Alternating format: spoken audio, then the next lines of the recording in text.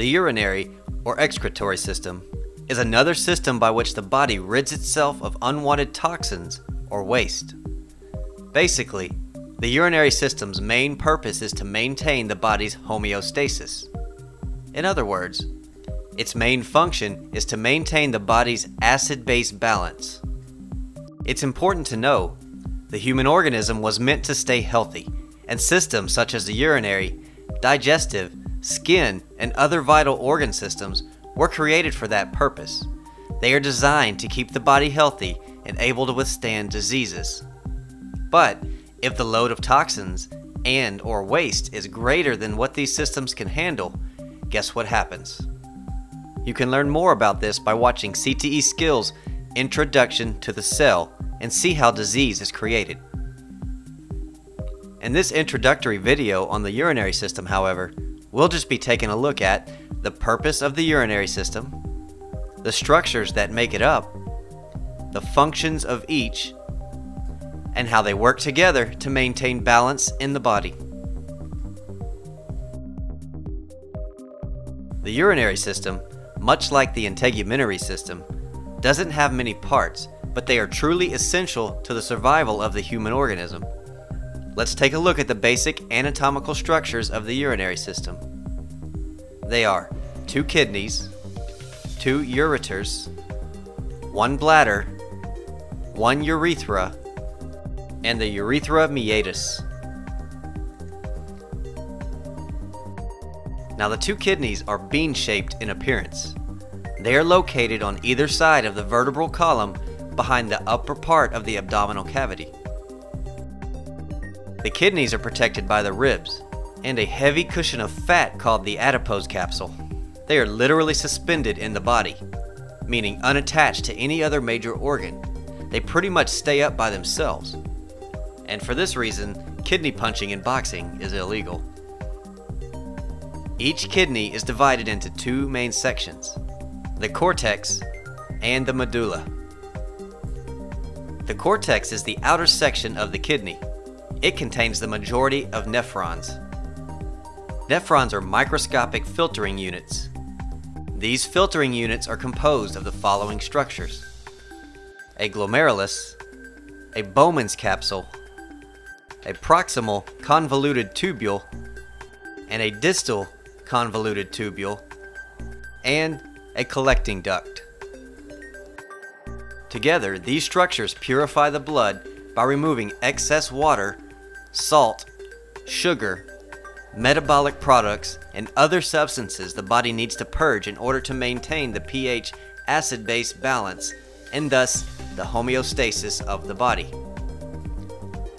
Now the medulla is the intersection of the kidney. It contains most of the collecting tubules, which carry the urine from the nephrons through the kidney to the ureters. The ureters are 2 muscular tubes, approximately 10 to 12 inches long and extending from the renal pelvis of each kidney to the bladder. Now the bladder is a hollow sac, much like the stomach, lined by a series of folds called rugae. The purpose of these folds is to allow the bladder to expand as urine is collected. The bladder typically holds up to 1 cup of urine and sometimes more until the urge to void or urinate is turned on. Leading from the bladder is the urethra tube. Its job is to carry the urine from the bladder to the outside of the body. The last structure in the urinary pathway of purging toxins from the body is the external opening to the urethra. This is called the urethra meatus. Now here's a very important note to make about the urethra and the sexes. In females, the urethra is only about 1.5 inches long, and it is separate from the reproductive system. While in the males, the urethra is approximately 8 inches long, and before the urine exits, it goes through the prostate gland. The urethra in the male is used by 2 body systems, the urinary and the reproductive. Only urine passes through the urethra in the urinary system, but in the reproductive system, only semen passes through. Urine and semen will never pass at the same time through the male's urethra. So what exactly is urine? Urine is the waste product that the urinary system is responsible for eliminating from the body. It's 95% water, and the other 5% is made up of urea, uric acid, creatine, mineral salts, various pigments, and sugar. Excess sugar found in the urine can be indicative of diabetes. In a day's work, the kidney can filter up to 150 quarts of liquid, resulting in about 1.5 to 2 quarts of urine. That's if you're drinking the proper amount of water.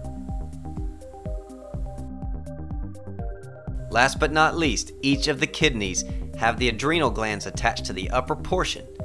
These glands have very important functions that will be explained in the endocrine system. Now before we finish, let's go over it one more time. The basic purpose for this system is to cleanse the blood. It filters out toxins such as excess sugars and salts, as well as other substances. The main structures or anatomical parts are 2 kidneys, 2 ureters, 1 bladder, 1 urethra, and the urethra meatus. Each kidney is divided into the cortex and medulla. Inside the cortex of both kidneys are thousands of microscopic filtering units called nephrons. And remember, it's important to drink lots of water in order for the kidneys and the urinary system to continue to function properly. Thanks for watching. For more videos on the urinary system, visit Skills.com.